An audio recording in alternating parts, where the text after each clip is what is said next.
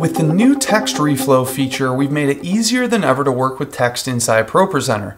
So we're going to go to File, Import File, and we're going to grab Carrie Job's We Are.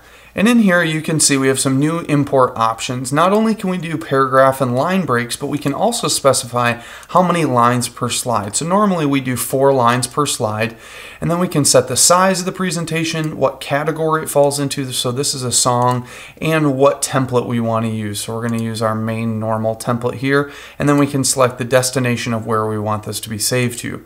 But not only that, but now we have a new option to edit the way that this text looks before it even is brought in. So this is the new Text Reflow editor, and this allows us to add artist information, as well as we have a text-only option here and a live update of what that looks like in the slides. So the first thing I'm going to do here is I'm just going to delete this in my text editor because we don't need that on our first slide. We also have a problem here because one line of verse 1 didn't make it into verse 1. So we're going to make an exception and have 5 lines per slide there, and I'm just going to delete that, and it's going to remove that slide break. We can also go down to the pre-chorus, and the pre-chorus I really want to have on 2 different slides, so we're going to do Insert Slide Break.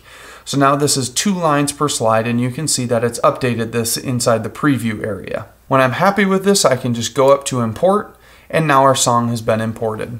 You can also text reflow any document inside your library. So I have Majesty selected in my library, and I'm going to go up to File, Reflow Presentation. And in here you can see I can now easily reflow any current document inside my library.